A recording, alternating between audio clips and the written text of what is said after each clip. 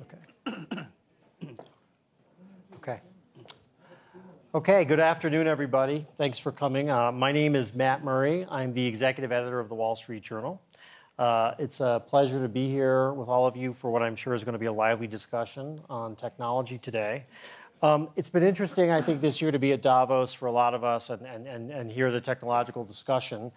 In one sense, we were just discussing, before the panel, everybody's feeling probably as good about the economy as they have in a long time at Davos from the time I've been coming. In America, the economic headwinds are feeling pretty good. In Europe, people are feeling better about the state of Europe than they have in some time since I've been here. But there's technology angst in the air in a way that I haven't seen here before. And there's been a lot of talk about technology issues here. You've heard some of it on some of the stages here. And issues like that we're all dealing with, that we're all thinking about as technology changes and as the speed of it, automation and AI and what that means for the workforces and how that feeds our societies.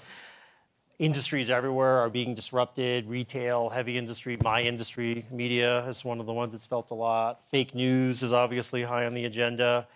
Antitrust has been talked about a lot this week. Among the remarks that have stood out, I think this week have been remarkable, was Mark Benioff of Salesforce comparing big tech now to tobacco. And then followed up by Martin Sorrell, not to be outprovoked, comparing big tech to Standard Oil in the heyday of oil industry. And yesterday, Sundar Pichai at Google talking about these issues and saying we've got to solve it by thinking ahead and worrying. So what I hope we have is a panel of thinkers and worriers to talk about some of these issues, and I want to introduce them to you. Ulrich Spiesshofer of ABB is to my left. Next to him, we've got Yaqin Zhang, the president of Baidu, the search engine giant in China. Ursula Burns is here. She's the chairman of the supervisory board of Vion, and of course the former chairman and CEO of Xerox. We've got Dan Schulman of PayPal. It's good to have you here. And finally, Vittorio Colao, the CEO of Vodafone. So thank you all for coming in. I'm going to start by talking about one of the topics that I know you're interested in, Uli, and that's automation. And ABB has a big business in automation. You have been, I think it's fair to say, a bull about what technology can do for the workforce despite displacement. So knowing that you've said that over time you think technology and the technological revolution will create more jobs than it displaces. Talk a little bit about, though, there's no doubt that real displacement is happening and that real pain is happening. So how do you see particularly the middle tier workforce changing and evolving in the next 10 or 15 years? How serious will the kind of displacement that they face be? And what specific things can we do in terms of retraining or offsetting as new jobs come into being? How do you see the challenges there? Yeah, thank you very much for the question, and thank you for having me here today. We run one of the largest robotics businesses in the world, and we are number 2 in industrial automation, so we get confronted with that question every day. And I just want to put it in context quickly. If you look at where mankind was in 1990, we had 1/3 of mankind living below the extreme poverty line. And today, it's 8%. And one reason that this was possible, that shift was possible, was the smart use of technology in a way to drive productivity, wealth, and prosperity. And that's what we need to have in mind when we have a North Star in front of us. Where do we want to go and what do we want to achieve? It's very clear that the 4th industrial revolution has a couple of characteristics that are absolutely unique and therefore are challenging us a little bit different than the previous ones. Number 1, this is the first revolution that leaves the factory door and goes into every single job. Number 2, it is faster than ever before. So in the past, we could really say technological advance, no problem. The dad learned one job, the son learns the next job, no problem at all, we get that covered. Today, it's intra-generational change at a pace that we have never seen before. So what does that really mean for our workforce? What does that mean going forward? We are actively in our own enterprise constantly improving productivity, whether it's in the white-collar area or in the blue-collar area. Nobody in the blue-collar area is concerned about the 4th industrial revolution. Everybody on the white-collar area is really concerned about that part, because that's the part where not much happened in the past. And what do we need to do there? We need to redeploy people, we need to educate people, and we need to make sure we create enough additional demand through the output, what we're doing with our companies to make sure we safeguard employment at a certain level. Let me give you the example of our own robotics business. We used to do castings where people were grinding the castings for the robot arms and make sure that they go out in the right quality. These jobs are gone. They are out.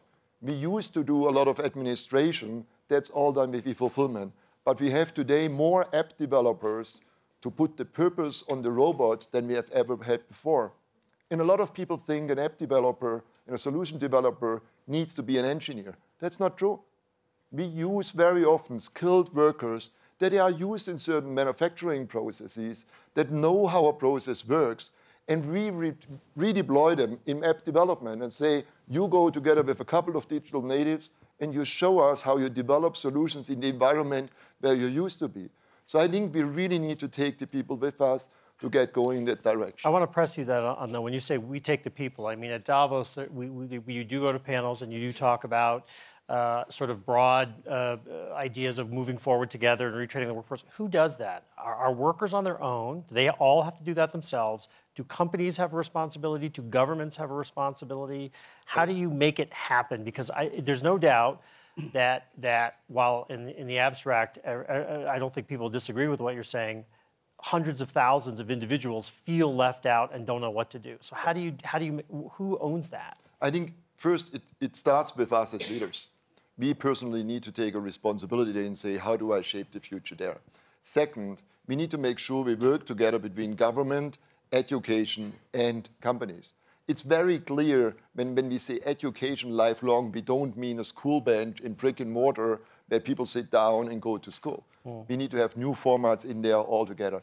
I give you a case, and I mentioned that this morning in another environment. We had a situation where we significantly reduced our white-collar workforce in the administrative areas through using really smarter digital processes, the right software support, and whatever. At the same time, we worked with the HR people and looked at the age pyramid of our people and on the people that were leaving the workforce. Now, one option would have been, let's fire the people. In this example, it was Germany. Pay $100,000 each, get them out, and hire new people. The option that we choose was, we look carefully who could be trained into what job. We spent $35,000 per person retraining into new jobs or in jobs where people were retiring. We asked the people, you need to contribute. For half a year, you go two nights a week, and one Saturday, you go to school. When your job goes, you go into a new role, and off you go. You cannot do that with everybody, but you can do it in more areas than you think. Well, and quickly on that, Germany has a pretty tough labor law. It's pretty hard to fire people. All executives know that. Arguably, the economic incentive you describe, that's a better path in Germany than in many other countries. So do you favor that kind of legislation on the government level? Even if I wouldn't have to pay it, honestly, the impact that it had on the workforce was something that I totally underestimated, because the morale of the people was, okay, we need to become more productive, but the company is doing a lot to re-employ as much as we can. And that, I think, is an effect that we shouldn't forget. I'd like to ask Ursula to jump in, because at Xerox, you lived with restructuring and challenges for quite a long time. And yet, I have to say, and maybe this makes sense, anxiety among workers broadly on these things has grown, not abated, even though we've been talking for a long time about what workers need to do, and even though it is a fact that some workers are being retrained and adapting. So when you think about how you really do that and make workers involved and sort of quell the anxiety and really pull off this transformation, how do we do it? Who's responsible? I agree with Uli in a lot of ways, in that it's a coalition of responsibility. Clearly, the corporations, and it's not always the corporations looking at their P&L, or their bottom line. Most of the time, it's a lot softer views, even though people don't think that corporations run that way. So one, it's at the corporation level. It's definitely at the employee level. And oftentimes, it's at the government, generally state and local level, that puts a lot of pressure on where, in the United States at least, on where you take work from and where you put it in, depending on government contracts. The interesting thing about all of this is at the end of the day, we have to fire a lot of people.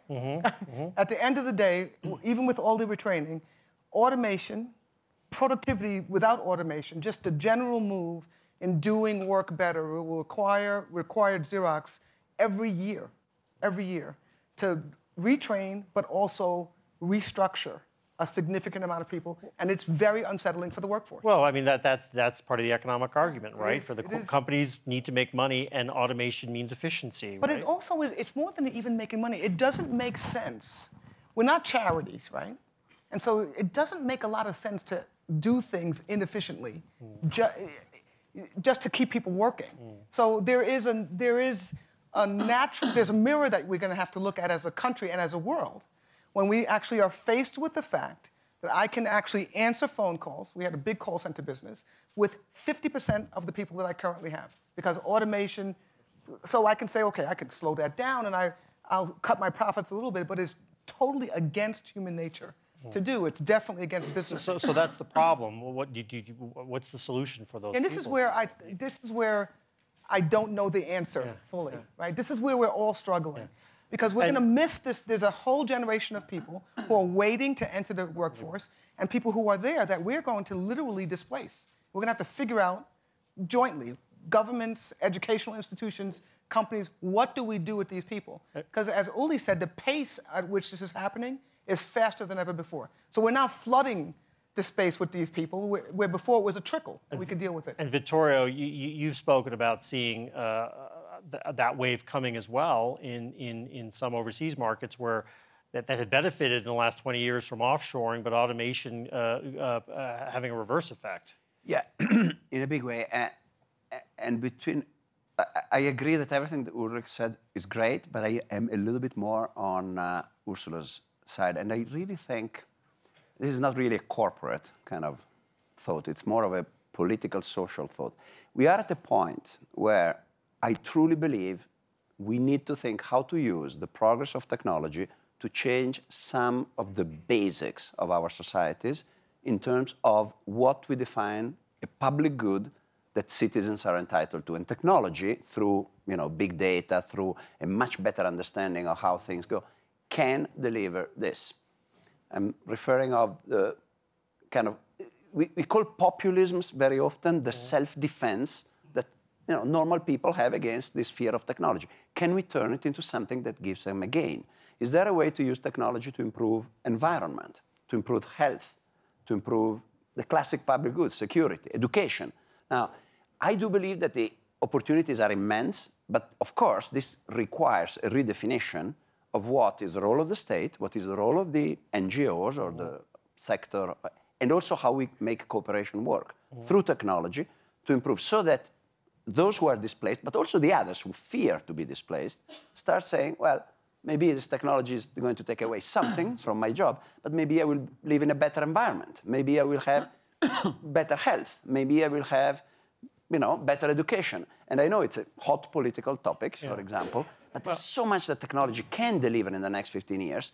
We need to get organized to deliver to the people. Otherwise, self-defense, i.e. populism, will stop. And we'll get hiring freeze and, you cannot, the robot tax, all these things that, honestly, we know they are short-term. Well, reading between the lines, it sounds like you really are wanting a different sort of fundamental shift in government's role and how they think about these issues as a new society emerges. Because, obviously, I do. That's fair? I do. I mean, we had this morning an interesting panel. It's very interesting. We find that, for example, mayors of cities, which are contained environments, are more progressive, more advanced in thinking, how can I use technology to improve the life of my citizens? Why?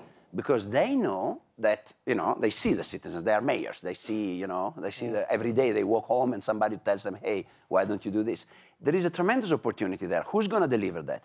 We cannot deliver with bigger states. It has to be a cooperation, public, private. I do believe NGOs can evolve a lot, and we are working with some NGOs, social entrepreneurs, people who want to make a living out of technology and social good.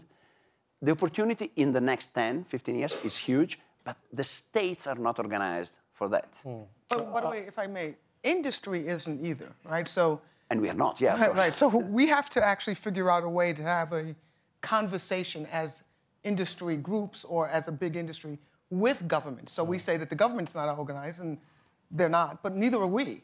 And the people definitely are more organized than either the government or or the industry. Well, I think I know you want to weigh in, but quickly. One quick one, and I think I fully agree with Ursula in Vittorio. Nobody talks about charity here, but you have to grow in a new shape. Absolutely. So just give you our example. We had about 8 years ago, we had about $1 billion service business. Today it's 8 billion. And the 8 billion was a fantastic opportunity to redeploy people that already knew ABB. If you don't grow in a new shape, you need to restructure and you need to get rid of the people. That's very clear. Productivity will be demanded by your shareholders, it will be demanded by everybody that's a part of a normal commercial enterprise. But I think this ambition to grow in a new shape, that's one thing that can help to mitigate the impact. If you don't do that as a leader, then you're stuck. If you're constant, then you're stuck because you're not creating new employment opportunities.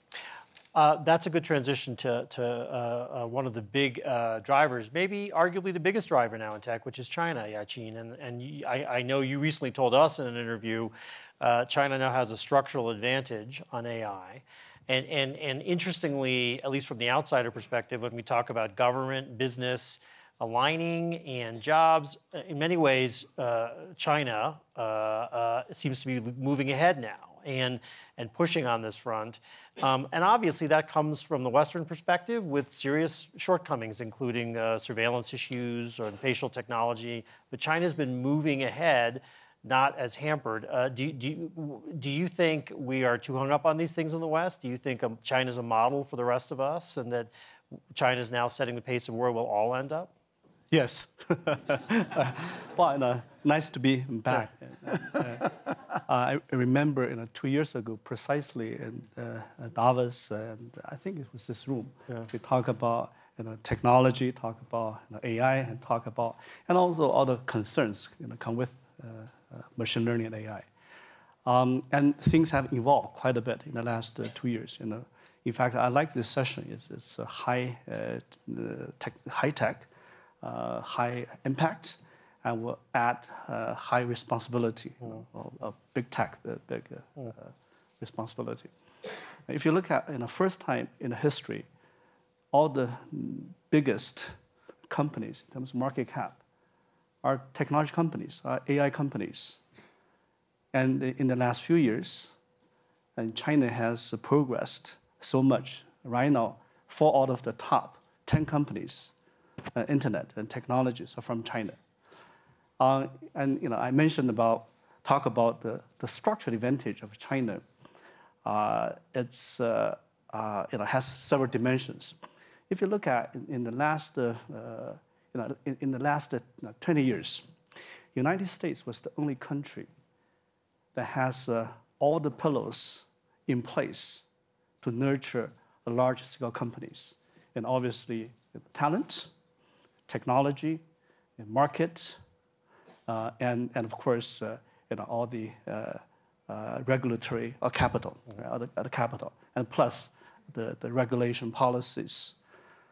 And China, for the first time, has all those pillars. I would say, for technology and the talent in the AI area, China still has a gap. If you look at all advanced machine learning algorithms, that's a gap. But gap is quickly closing. I'll talk more about that later on. But in terms of the scale, in terms of the capital, China actually are probably a little bit ahead. Yeah. And also China has a more, I would say, more friendly regulatory environment. Well, I want to press on that a bit. Yeah. You were at Microsoft a long time. You lived in the U.S. You know how people view things in the West. And right. I mean, even as people acknowledge China is starting to advance, there's obviously a lot of concern.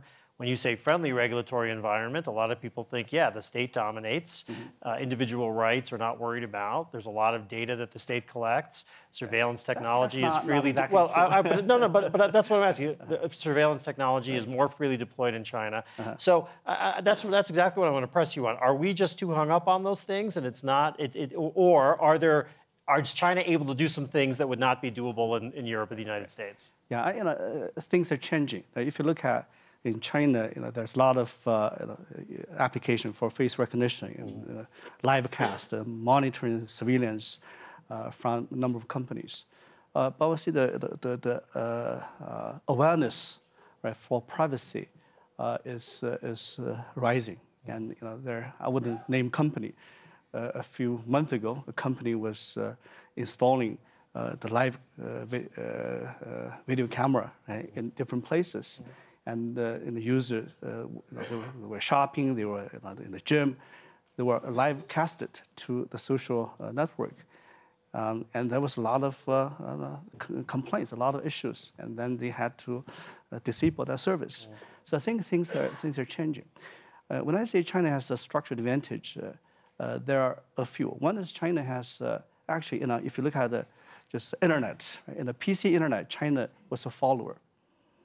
Technology and products, and in the mobile internet, actually China, I would say technology-wise, still followed the U.S. But in terms of application, in terms of infrastructure, user experience, China is probably ahead. And we talk about payment. China is actually a cashless society. Well, yeah, I do want to bring Dan. I do want to bring. So the vast amount of data and application scenario are prepared well for China to for the AI age. And Baidu, that's why we put a lot of investment and R&D into AI. I talk more about that. We actually transformed the company into an AI company. Yeah, and I want to come back to that, but Dan, I'm sorry to interrupt there, but Dan, you've spent time in China recently, and obviously PayPal is about being cashless, and you can go to Shenzhen and never need any currency at all. Is China our future too? Do you see the same kind of model as Shenzhen emerging in the West? Should it, or will it be modified, or need to be? Mm-hmm. Well, I think as I travel around the world, there's sort of more similarity than there are differences in a lot of ways, and there's a universal truth that I see as I go around the world, and that is it's expensive to be poor. And we talk about populism, we talk about anger, but that's really true in financial services. If you're excluded from the system, things that we take for granted, just paying a bill or cashing a check or sending money to somebody you love, getting credit, they're either impossible to do or they're incredibly time-consuming or cost a ton of money. And whether you're in China or the US, you might think of those as two very different markets. You have tremendous numbers of underserved populations. In the US, 50% of US adults have less than $400 of savings. They're struggling to make ends meet at the end of the month. And we wonder why they're worried, not just about technology, but they're worried about their future. They're worried whether their kids will have a better future than they do. In the UK, 40% of families have less than 100 pounds of savings. And so my view on this is, technology can be something, and you talked about this, can be something that radically changes the way we serve underserved markets. And, technology is a tool, like any other tool. If it's used the right way, it can be very productive, and if it's in the wrong hands, it can sometimes be harmful. But my view is we should be able to democratize financial services through the use of technology, that managing and moving money should be a right for every citizen and not a privilege for the affluent. And we should be able to save a tremendous amount of money. In the US, this is the US, $141 billion was spent on fees and interest for the underserved market. That's 10% of their disposable income. We should be able to, with technology, to do that anywhere from 40 to 80% less. Imagine if you could return half of that or a quarter of that to those underserved populations, what you could do to their psyche, what you could do for training, what you could do for savings. So I think that technology, and I think we have the obligation to assure this, that technology should be a force for good, and companies need to stand up and make sure that that happens. Well, what do we do? Can you give us any specific thoughts on what we would need to do? I mean, I think, Yaqin, I think it's fair to say in China that when you talk about structural advantages, part of it is that right now in a place like Shenzhen, you've got the government and the private sector working together actively on these kinds of initiatives. We don't really, you know, the situation here is not really the same as that. And of course, in China, people want to get things done, they get them done. Is that a model that can work for us, or do we need a different model? What do you think needs to happen to bring about the vision you're painting? Yeah. Honestly, as I go around and talk to regulators around the world, I came speaking to the PBOC, to the CFPB, to European regulators. What do they want? They basically want to protect their citizens. They want to make sure that there's a safe and secure and sound environment, that there's transparency in what we're trying to go do. And you know, when I go to Washington and I talk about financial inclusion, I talk about democratizing financial services, I say all the time, it's not a red issue or a blue issue, it's a red, white, and blue issue. This is something that's universal. This is something that I think every regulator supports and wants to accomplish. There may be ways that we need to create sandboxes in regulations to experiment. We can use data and information now through AI to look at modeling. And right now, just our models at PayPal are 16 to 19% more effective than traditional FICO scores. What does that mean? It means that we can responsibly lend credit to more and more of those populations that really desperately need it, and do so responsibly, and they can responsibly take on that credit. And I just think that technology can spur a number of innovations. Small business is another great example. Small business, we have loaned $3 or $4 billion now to small businesses. 25% of our loans have gone to the 3% businesses in the 3% of counties where 10 or more banks have closed branches. And the average sales go up 22% versus the control group that goes up 2% where we lend that money. And by the way, it's in neighborhoods where the income average is below the national median, because that's where banks close branches, because it's hard to be profitable in those stages. And therefore, we're loaning to more minority-owned businesses, women-owned businesses.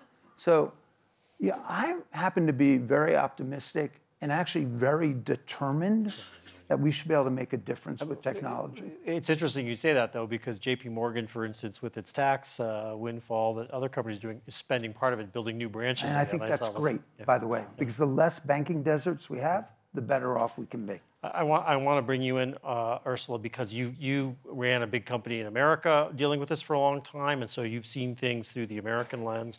But now you're also at Vion, going to some of these new emerging markets and seeing things. So, I mean, I guess how are things viewed differently in those markets? Are we in sort of the developed West and the United States too hung up on some of the privacy issues and other things? No, I actually think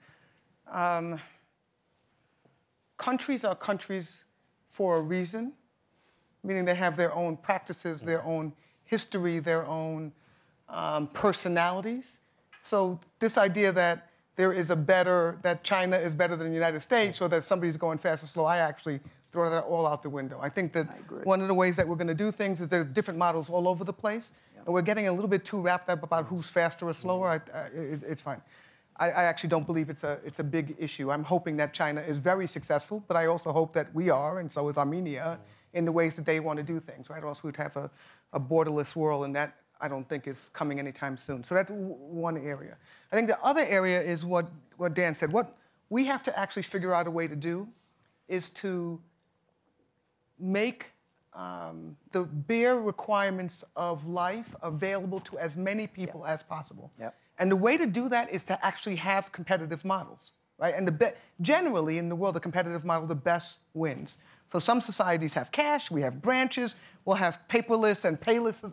I'm for it all. And eventually, we'll figure out in these very specific economies around the world what's best for them at the time that they are in, if we have responsible governments. And over time, we do. It's not always clear that the biggest nations have the most responsible governments, so I do business today. Vion does business in Armenia and Russia, Pakistan and Bangladesh, Algeria, and when you go place to place, it's extremely different. Every one of these countries are different paces, different models, and I respect them all, and they mix. One of the things I'll say as well, fast, these guys go really slow and then fast, and then really slow and then fast. So they jump over, you go to Armenia and you say, my goodness, this is a country that's living in the past, and you look at how they actually do commerce, how they do telecommunications. They are jumping over a large amount of mistakes or infrastructure that developed economies did. So this slow to fast, I think, is definitely in financial services they're doing that. India and China are perfect examples of that. Leapfrogging. Older technology. I also don't think there's this need for us all to be like the same. Yeah. It's an important thing to learn. I do think it also demands we rethink our business models a little bit. I believe right now that there has to be cooperation amongst many companies to really think about how do we take the best of our assets, the best of another company's assets, bring them together to hyper-serve consumers. And technology allows us to do that. I think, for instance, we're not trying to disrupt the financial system. We're actually trying to work hand in hand with banks and take the best of what they have. Either it may be their assets, their branches, the best of what we have, which may be digital distribution, and put them together into unique value propositions. I think the power of platforms is that you can, through tool sets and APIs, you can actually start taking assets, mixing and matching them together, where you really actually, the enemy, in my view, financial services is cash. And because it's inefficient. There's tremendous leakage in that. In India alone, already they believe that they've saved billions of dollars of welfare benefits that go to the most underserved. And so to me, that's the promise. And I think we have to do this thinking about ecosystems coming together to serve that. Now that's hard, and we've got to do it in private-private partnerships and private-public partnerships. And Victoria was speaking about that a little bit earlier, about this idea that we can create the future. We're going to have to create the future. Yeah. They're not these machines. Well, I think that when you talk about it, it's compelling, and yet there's the displacement issue, the unsettlement that people feel. Those royals, that's going to be with us for a long time to come, really. And this is where government can help. Yeah. Because the policies and the distribution of wealth through a social network is not something that companies do very well. They actually just don't do it at all very well. We absolutely do have to have a lot more collaboration between companies and governments to figure out how do you smooth some of these transitions. Because the problem happens in the transition time. Right? Once you're settled, everybody kind of figures it out. I want to come Except for women and girls, by the way. We have to start talking about women and girls because they don't participate evenly at all. They are left out of the system across the board in just about every country. Yeah. So we have to figure out a different way to engage women and girls. The reason why governments and business want to work together is, if you're in a democracy needs to be more than two wolves and a lamb voting on what to have for dinner, right? So think about that. That means you have to rise above your own self-interest. And if you're worried about making ends meet, you're voting against the system. That's what you're not necessarily voting for something, but you're voting against the system and you're angry. But if we can make those basic human rights that you were talking about more affordable, take away some of that anxiety, I think we can have better functioning economies, better functioning societies. And I think that's incumbent on us as businesses to help to lead. Absolutely. I think businesses can't stand on the sideline anymore. They have to be a force for good. It's a great point. I want to pivot it. We got two more topics I do want to try to hit here, and I want to go back because I promised Yacine we'd do it. Talk about AI, and again, you hear AI here at Davos. AI. Companies are excited about it. I'm not sure they all really know what's coming or what it means. I think if anyone does, it's Baidu. And when we talk about change as well as some of the anxiety it brings, if you looked out 10 years on the horizon in terms of our everyday lives, what will AI mean for us? How transformative and will it be for us? Yeah. Well, there is a little bit of hype and bubble in AI, and I admit, but AI is real and is transformative. And if you look at it's not about future. It is now. For example, Baidu, we use AI to elevate our existing search engine, to make our contents more personalized, using live feeds. We use voice recognition to, use voice to search, use video to search. And also we create new categories. Last time I talked about autonomous driving. This is not only about a business opportunity. It will bring in tremendous social benefits. We reduce accident rates. Right now in China, 500 people are killed every day. Autonomous driving will bring that down to a factor of 10. And most of the accidents right now is caused by human error, 90% human error. And also will increase efficiency of just the whole transportation. How might I feel at my job in my life? I mean, is AI, So a lot of people want to know, is it a threat to me? Is it a threat? Yeah. Now, of course, there are concerns. And we're building, for example, a face recognition system in the Beijing airport. So you go there, you don't have to do all this check and will accelerate the whole pace. And in our company, you don't need a badge. You can pay your sandwich with your face. So things are happening that will benefit the society tremendously.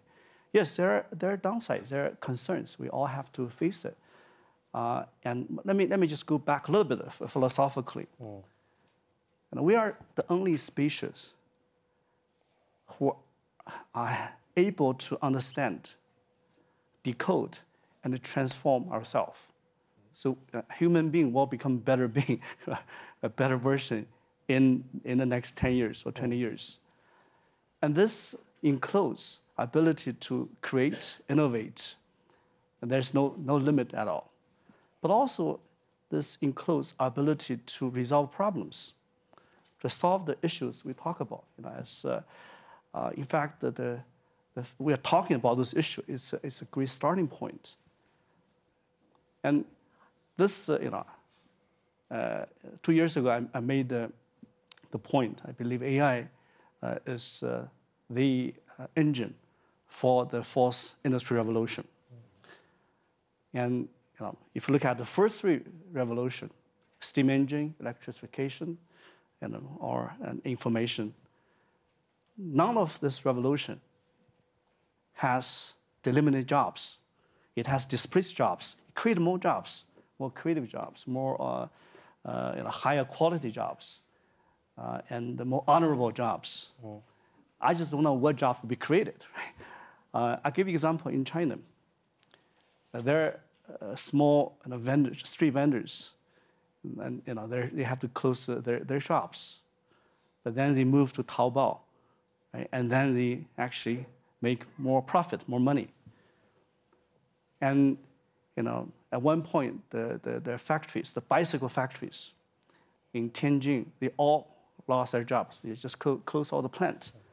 And with the ride sharing and all the bicycles, hundreds of thousands of people actually working to produce bicycles. A lot of examples are like that. I actually don't know exactly what jobs will be created.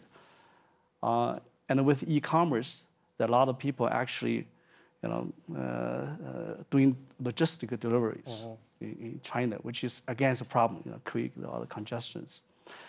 And in Baidu, we create hundreds of thousands of jobs using AI. For example, there are a lot of people doing annotation, labeling for data, right? Whether it's for autonomous driving or it's for face recognition.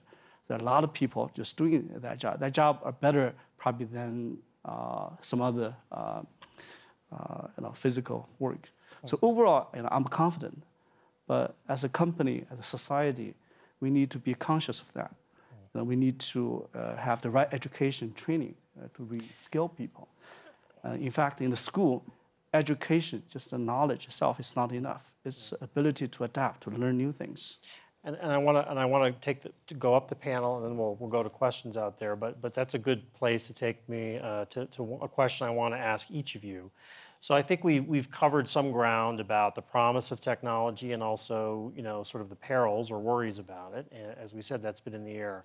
So Uli, I want to start with you, and I want to go down the panel. If there's one specific thing you could do that would affect the course of our development in the next 20 years, whether it's a regulatory kind of a thing or another approach. What do you think, given where we are now, what do you think needs to happen to get us on the right path on this and avoid some of the perils here?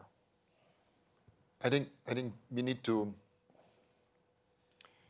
make sure that the anxiety doesn't hinder us driving the future and developing the right out of the future. We have at the moment so much anxiety, we have so much fear that we lose a little bit sight of the opportunities that we can really create jointly together. Baidu is creating a lot of jobs, we are creating a lot of jobs, we need to make that right. That the mindset of our environment at the moment, out of the sudden, has swapped towards a very negative one against technology. We need to reverse it again and say, yeah, it's a different pattern. It will be a different pattern of employment. It will be a different pattern of growth.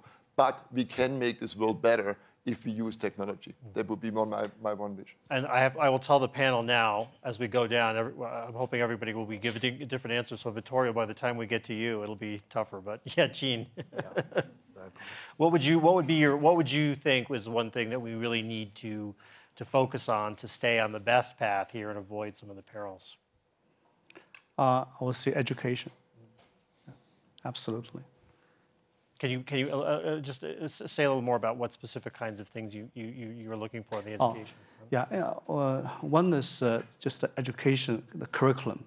That's what's being taught in school. I will encourage more students learning about STEMs, especially girls and the women. I will encourage people to learn about ethics. In fact, I think the day before yesterday, there was a panel, and Microsoft CEO Satya Nadella talked about, school should teach machine learning, computer science, and ethics together. Right? Right now, in the elementary school or high school, math, physics, literature, they are all there, but there is no computer science. So I believe computer science, the ability to code, should be a basic curriculum in elementary school, just like math and Ursula and literature. I think we have to take a purposeful, measured, not measured counting, but measured, organized approach to increasing participation and access for women and girls. I look at this all the time, every year, every month, and it is amazing how poorly we are doing as a governing society, as humans, or how well we are doing as humans in excluding and victimizing and in many ways abusing 50.4% of the population. In developed economies around the world, women still get paid now we've moved it up a little bit. It used to be 78%, now it's 82%. Great. Literally, educational attainment for women and girls is significantly lower. We count on men to protect us. We count on men to include us. And if we look over time, that counting hasn't served us very well. This is women very well. So I think that men and women, but now I'm talking about men who are leading, we have to actually take a purposeful and measured approach to literally break this problem. And around the world, we are falling way behind. For 50% of the population, we have to fix this.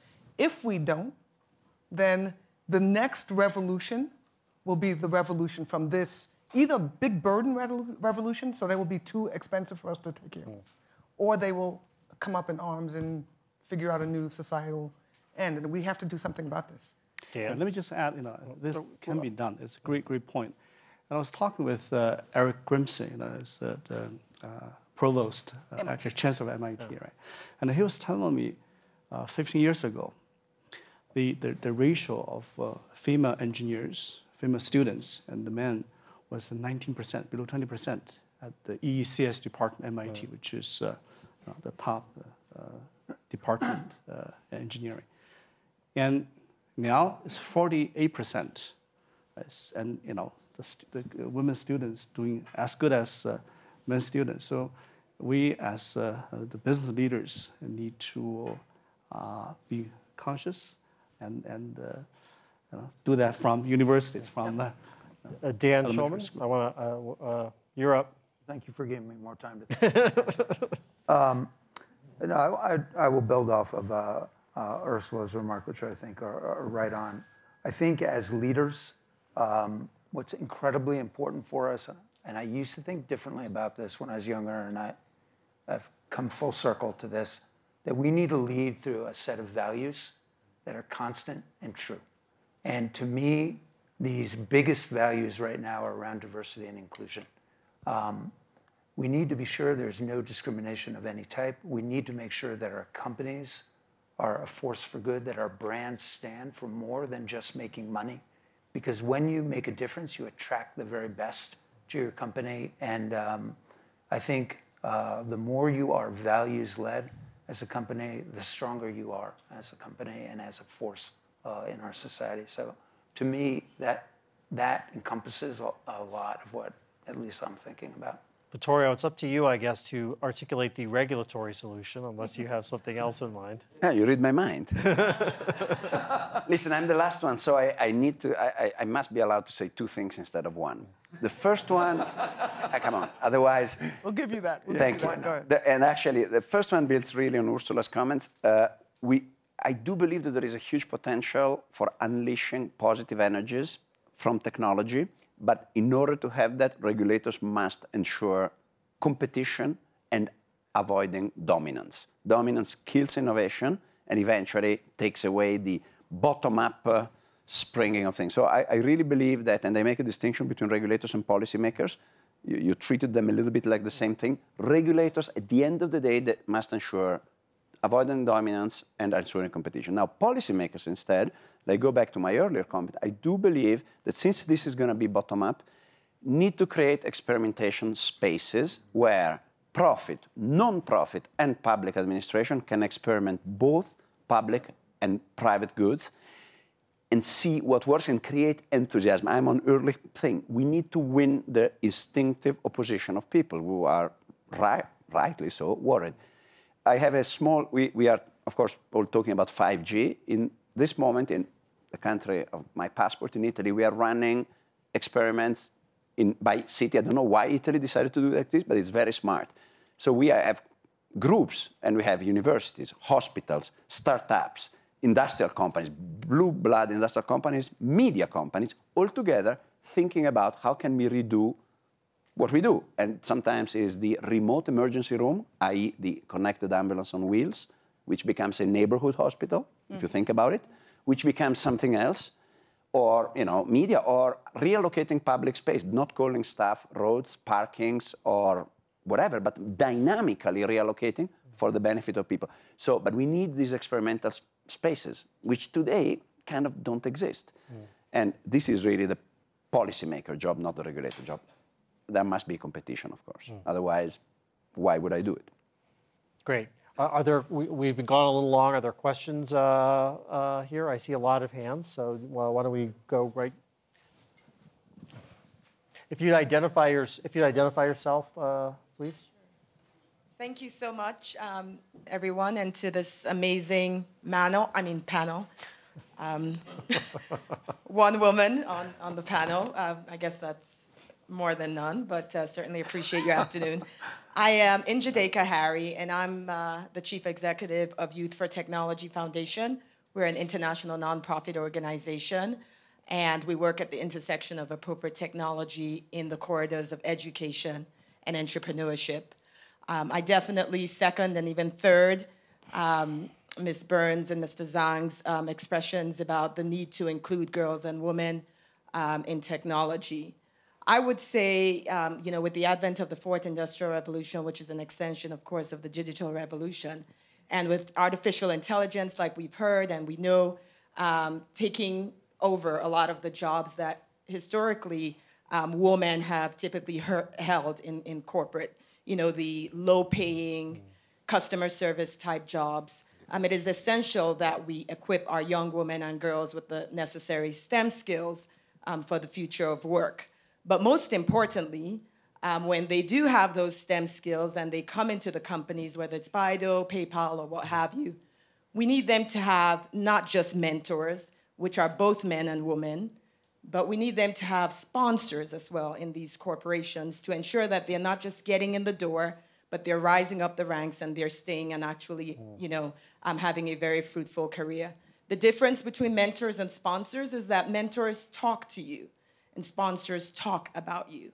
And that really helps women in the workplace, women in technology in the workplace. Thank you. Thank you, thank you. Do we do a question maybe up here? Or well, why don't we go up to the front here? We've got with the beard on the end. Thanks very much. I'm Pranoy Roy from India. We are founders of a media company. And I really enjoyed the discussion, but I felt your last question was very critical about what to do over the next 10 years, 15 years. And while everybody touched on it, they didn't quite, I think, hit the point that we see as the big problem today, and that is trust. We don't trust media. We don't trust the government. We don't trust big corporations. It's broken down. We think you have our data. We think you're misusing it. How are you going to, isn't that the focus? Build trust again. It's at its low, all the Pew research around the world finds trust at its lowest ebb ever. I think it's a great question, and I think we've all lived that. Anyone want to take that question of can big tech and its advancement, can it get trust back, or are we just in too fractured a world now today? Do you want to I think talk about that? in our example, I took over 2013, and at that time, the share market had lost trust in our company. We couldn't explain where we are going, and the portfolio was blurry. So we said we're going to reestablish trust by doing three things: identity, direction, and momentum. And on the identity side, we said clearly what is the purpose, and we defined what the purpose of ABB is in one line. And on the other side of the medal, we set up a set of 5 value pairs. And we gave our people these 5 value pairs. We hardwired them into evaluations. We hardwired them into training. We hardwired them in all kind of people development agenda. And it was amazing how this, and we did the same for the direction and momentum, but it was amazing how the trust came back. People knew the purpose of the company. People knew the value of the company. And when you have purpose and value, then you can also give direction and have trust in the company. If I may, though, if I understand the question, I think you're asking a broader societal question, right? Which is, we understand in the company, but we all know all institutions, including all of our institutions, including mine, are wrestling with a lack of trust that's undermining. It's exactly the same. Later on, when we have certain politicians on stage, what is the identity? What are the values? What is the direction? And what can we believe in? Yeah, there's something. And I think we need to have that pattern, whether we need it for a company, a country, a whole set of, or any community should have this. Necessary, not sufficient. Yeah. Because then we need to have more transparency, especially large companies. Yeah. Our problem was we are complicated. We don't have anything to hide, but we are complicated to explain. And you have a lot of, and you do have a lot of data. You have a lot of customer data. What we did in a couple of occasions where we had real problems, tax, Snowden, this whole area of privacy and so on, the approach we've taken is, listen, why don't we open up? And I have to say, a couple of colleagues told me, you're completely crazy. You're going to be taken to the cleaners if you open up. Actually, it's the opposite. You open up, you engage with NGOs, you engage with the public. The problem is that our companies are complicated and our people are very good at doing the thing that Ulrich was describing, which is necessary. Absolutely. But then when you have to be transparent, hesitation because it's complicated, how can we explain? Then we'll be... Every time we have opened up and we have used transparency as a way to create trust, it flies. Now, of course, you have some short-term issues, but in the long term, it flies. I know more panelists want to speak, but I want to get more questions. And can we take this gentleman here? Anna de Boer from McKinsey. We did this amazing work with the World Economic Forum on the future of production and how we can drive technology adoption and diffusion. And it's clear that for the next decade, $3.7 trillion of impact are there. So the manufacturing sector will be the one that is maybe the biggest impacted. And there's also a lot of fear. So we want to get prepared. We discussed a lot this week around this. So I would have the question to the panel as we are seeing the innovations are there, the technology is there. The problem is that only a little of the factories are really seeing them. We are so so to say, stuck in pilot purgatory. That's what we're saying. And so my question would be, do you have one kind of out-of-the-box idea on how we, as tri-sector collaboration, can kind of drive the diffusion? Because once clear, we want to have kind of inclusive growth. We want to augment the worker in the workplace. We want to make a better workplace. And for that, I think we need to get going here. So, out-of-the-box idea to get going? I don't think that there's, I won't answer the question because I don't think that there's one. And I think it's just not, it's a great idea. We have 7.2 billion people in the world. And of these 7.2, some are at the very high end, very few, and many are at the very low end, and then the rest are sprinkled in the middle. I think we have to, both Vittorio and Dan said something that was amazing to me, which is this idea that we have to collaborate. And companies, nations, societies, not-for-profits, educational institutions, we have to actually start working together. Absolutely. And by the way, we just don't. It's not natural. Governments and companies, my goodness, it's almost it's a total breakdown. So one of the ways that you get trust is that you actually start talking out loud about what the heck we're doing and what the problems are, making it clear that automation is going to be a problem in the short term. Let's talk about ways that we can deal with this problem. We're actually trying to avoid the very obvious that people are feeling and they're sensing because they're not dumb, and we're just not talking about it. I have to say, I think that in part goes to the trust question as well. It's huge. Which is people feel it and leaders don't talk about it. But this woman has been very patient, so. Hello, thank you very much. My name is Sona, and I'm a global shaper from Armenia. So thank you, Ursula, for bringing up the point about Armenia and for underlying the potential that... I actually went to Armenia not too long ago. I was in your event, if you can believe that. I do believe, and you're always welcome to Armenia. I hope you have felt the hospitable spirit of our nation. Big tech, big impact sounds quite loud and quite strong. I would like to ask all the panelists to define what does impact mean to you. Can you please keep it to one word or a sentence? Thank you. Maybe you should be moderating. I don't know, but let's start with the terms. Oli's ready to go. One word or sentence. Yeah, sorry. Now you have to think about it. No. With our technology, we will help to run the world without consuming the earth. Create more jobs and have more responsibility. Impact is positive or negative change in your life. You want to go while I'm thinking about it? Thank you. You're taking away my 5 seconds. Yeah, anytime. Yeah. I would say, in order not to repeat, generate optimism. It's so important to have optimism about the future. Then, I think I heard a semicolon in there, but that's okay. Okay, Dan, you're on the spot. Yeah.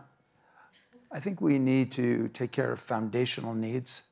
And to me, that really starts with democratizing financial services. I think we got time probably for one more question. We've got a gentleman right here. If we can... Arun Sharma. I'm a member of the board of Adani Group and Deputy Vice Chancellor at QUT. I want to go back to your earlier question about tech being the new tobacco. And I think the question of trust that Pranoy said is the important one.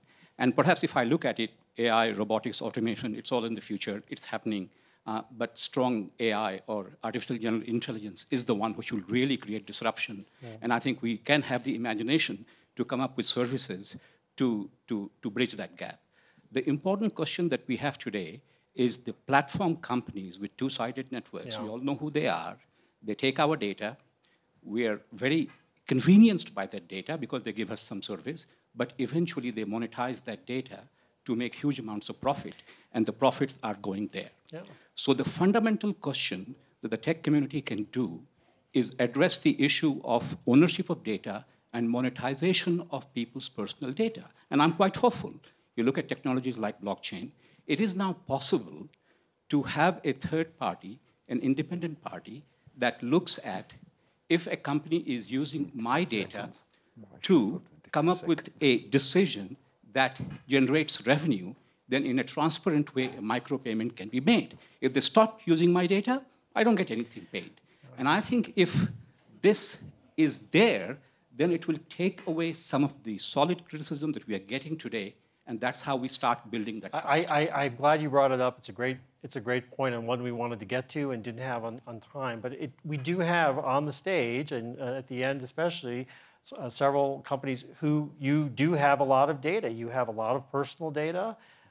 We all live with the hacking risk. And the model of many of the big tech companies is free services in exchange for your personal data, which causes a lot of unease and, of course, has been a big driver of regulation. So is there a model or a fix that can get all of us more comfortable with the fact that data is that kind of currency? I don't know if Dan or Vittoria, you have a thought. I mean, I'll just start up, and then Vittoria, you can jump in. I think it's an incredibly important issue, and I think we have to be very crystal clear about what the acceptable user policy is for that. My view is you can never sell anybody's personal identifiable information, ever. And then if you want to use their information, they need to opt in to go and use that information. And I think we also need to realize that we've got new form factors that people are using to consume information. And right now, we have terms and conditions that are sometimes 30 and 40 pages, and we're trying to look at them on a screen this big. So has anybody ever read any of the terms and conditions in this room? No, nobody has. You just say, I agree. How does PayPal do it? So we have longer terms as well. And my view, and I'm working with regulators on this, is how do we create a one screen kind of I agree? And to me, that needs to be, we protect your data and information. You know, we never sell it. Transparency of pricing, whatever that may be. And then we only use your data if you opt into it. Something like that, where somebody goes, oh, okay, there it is on the screen. If you want more information, like where we store it and that kind of thing, you know, click here to get more. But you can agree to something that you understand. I think it's very important that we start to shape and work with regulators to be able to create this trust and understanding by making it crystal clear and transparent. Great. There's a small other, this is the individual side and the societal side, which let's call it what it is. There is an issue with taxation.